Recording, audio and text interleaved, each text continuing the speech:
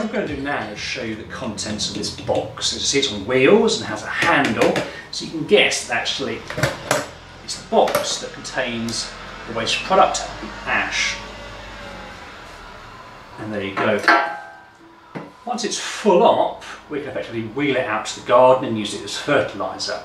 Technically it's too alkali, technically you should dispose of it as if it is chemical waste, but normally we scatter it around the lawn and the garden and normally there's no problem at all. I would not use it in one particular area, but do use it with alkali loving plants. It can of course poison your garden if you use too much of it in the wrong place with the wrong sort of plants, but actually it's quite a good fertiliser.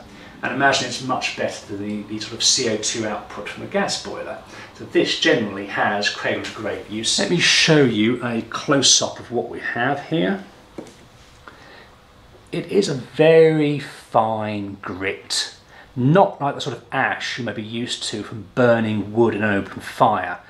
It is a very fine powder. There's almost nothing solid in there. Now, more remarkably, this entire box we have here only needs to be emptied about once a year. Now, in 1 year, we're going to use between 4 and 5 tonnes of wood fuel for this house. Just imagine that. I'll give you an impression in a second as to how much that is. What we have here is a half pallet of the wood pellet bags, each are 15 kilograms, and that's the fuel we use. We're going to manually manhandle that over towards the hopper, which is over there. It's a very short distance, not too difficult. As you can see, we pile various garage junk on top of it, so like a wood block, lawn mower. So that obviously, if I move that away, you can see here the bag level comes up to here. Right, so how many do we need? How many is this? I say, this is a half pallet. This pallet here represents probably only half a tonne, okay? So imagine normally it would be twice as high, okay? Now, we're going to need about 5 tonnes a year. So another pallet is going to fit in this space here.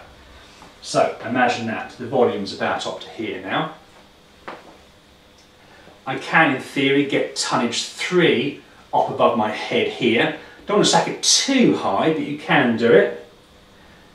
And where I'm standing now, this entire box I'm in, if I stacked about to where I am here, up towards the ceiling, that would be 5 tonnes. Now that does seem to be an awful lot of solid fuel. We don't quite use 5 tonnes, it's about 4.5, so probably not quite that much. But remember that lasts us a year. Now remember that small box there with the ash will take that entire year's worth of ash. So imagine the box I'm standing in terms of volume to the ceiling down to that small little ash box is quite a reduction. So most, 95%, all that is burnt, is turned into gases, and almost very, very little solid matter remains. It's a very, very efficient burning mechanism.